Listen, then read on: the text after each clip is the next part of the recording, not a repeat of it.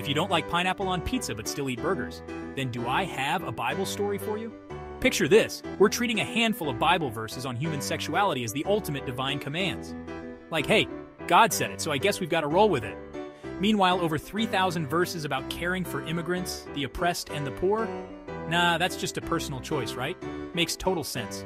Jesus, the original OG liberal, was all about love, compassion, and helping the underdogs. He didn't roll up with a checklist of who you can or can't love. More like, yo, feed the hungry, clothe the naked, love your neighbor. I mean, the guy turned water into wine.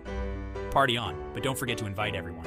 So, next time you hear someone cherry-picking verses, just remember, Jesus was less about who you're dating and more about who you're helping. The man was basically the Mother Teresa of ancient times, with cooler sandals. Until next time, don't forget to spread the love and maybe, just maybe, read the whole book. Peace out.